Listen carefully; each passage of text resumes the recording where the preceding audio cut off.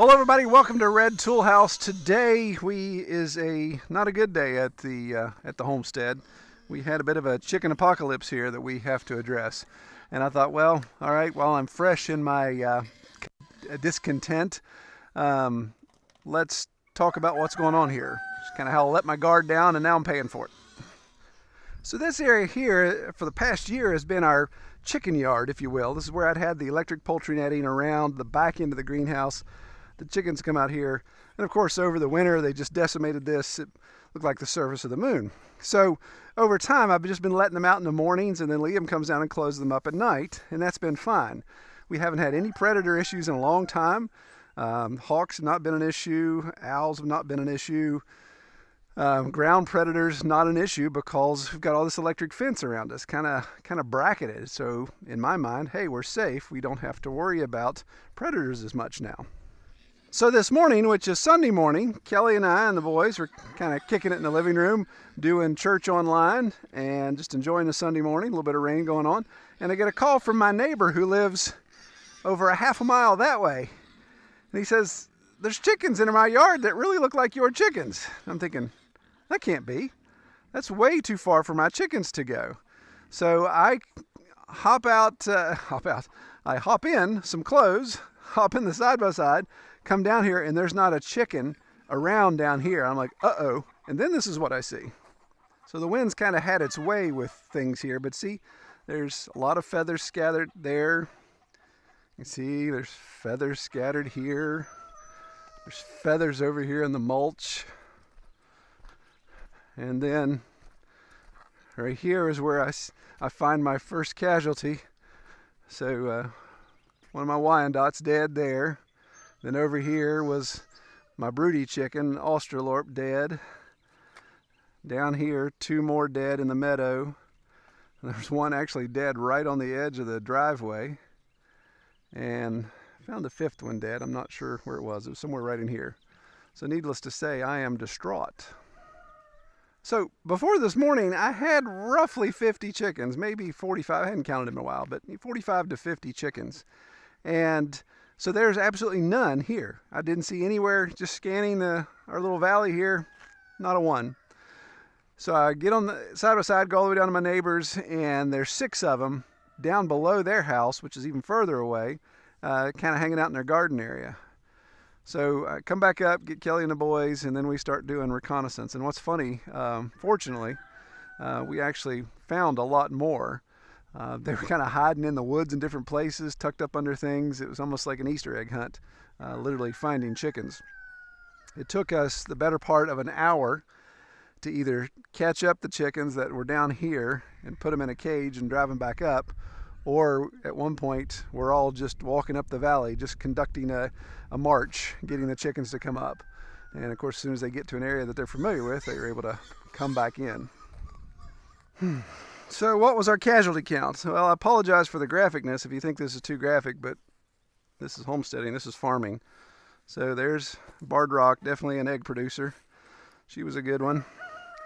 One of my little Australorps, she was broody. You can see she had plucked all of her feathers off, so she was a broody one. She wasn't laying, but she was always good to set on a nest, and so she's gone. One of our Americanas, found it. That's one I found all the way down the driveway.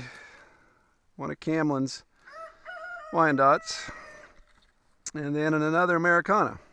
So as you can see, these are all hens. And what's crazy is there's just tiny little puncture marks right at their neck. Nothing's been eviscerated, nothing's been chewed off.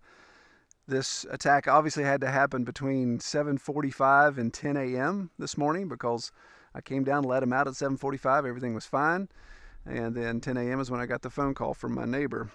So if you notice, all 5 of these carcasses are hens, and that's unfortunate when a ground predator, or any predator for that matter, goes after a hen or a rooster. You know, the roosters can get away pretty fast. The hens, unfortunately, when they're in this time of year when they're breeding, then they usually just hunker down like they're going to get bred by a rooster. You know, you find that when you're trying to chase them and catch them, sometimes they'll just hunker down. So whatever killed them, obviously he was able to take advantage of that situation. Now the fact that all 5 of them were wide open in the pasture and not carried off. Again, I don't know if some were carried off. We tried to look for some paw prints around. We couldn't find any footprint signs. But this leads me to believe that this is a dog. And obviously it's not our dog. Our dog was inside with us. This leads me to believe it was a dog, whether it was a feral dog or something else. The fact that it just attacked it at the neck, broke the neck, or punctured it. Not a lot of blood. Again, not a lot of eviscerate, not a lot of nothing chewed off. Then that leads me to believe it's a dog. So shame on me for obviously putting my guard down and thinking that things are going to be okay. So you may be asking, what do you do with your chickens that have been killed by predators? Well, I consult the local drunks over here. This is what I call them. They lay around like a bunch of drunks. I hate to see anything go to waste. Obviously, I cannot process these chickens. Cannot eat them myself.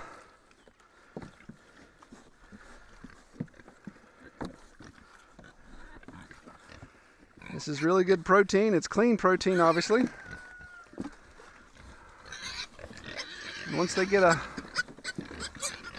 smell of the blood in them, then I believe they'll open them up, which they have in the past.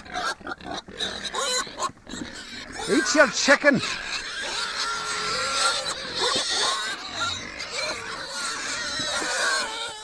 So the plan will be tonight to come back down when everybody's ready to go to roost. Make sure everyone goes back to roost, because a stressful thing like this, they may not come back to this area. That'll be the plan, and then get a count. Yeah, it is unfortunate to lose 5 hens, at least 5 hens. That's what I have evidence of, and not lose any of my roosters. I've got 9 roosters right now, so I'm rooster flush because of our hatch out. And you know, if I had to choose, not that that's want any animal to die that way, but if I had to choose, I'd rather the roosters get whacked.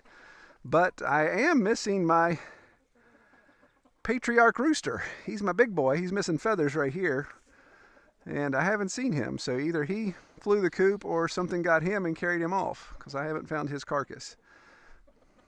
So we'll have to come back and do another inventory tonight. So I have to adjust that number. I just found another one dead in the coop. She was a Wyandotte that I had rescued, hidden up under a log. I thought maybe she was just in shock, but she must have had some internal injury, so she had cacathed in the last couple hours. So that's 6 carcasses we found.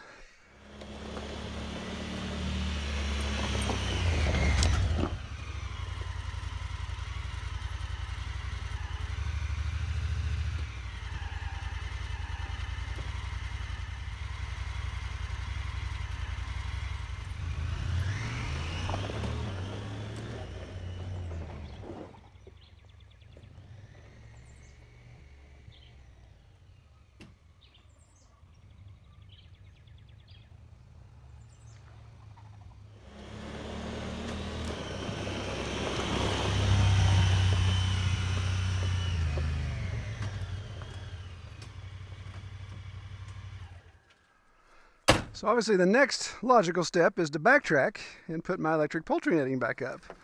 I don't want them to just have to stay inside the greenhouse all the time. A, it gets too hot, and B, I don't have a waterer there. So at least here with the creek, they have water access. So we'll put all this back.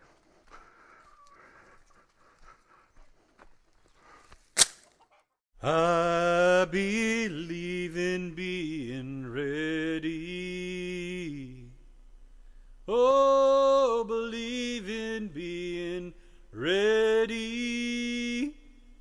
I believe in being ready, for the time is drawing near. Alrighty, so we got everything firing hot again, back in place. So what I'll do is obviously refrain from letting them out in the mornings. They'll have access to this yard. And obviously the poultry netting will keep the predators out. That's the plan, at least. I'll continue to do some surveillance. We're going to keep an eye on some things. Place some cams selectively here to see if we can figure out what that was. I'd love to have some evidence so I can see what steps I need to take. But that's homesteading, right? Don't let anybody tell you it's all unicorns and rainbows and bacon and eggs, right? We'll catch everybody on the next video. All right, take care, everybody.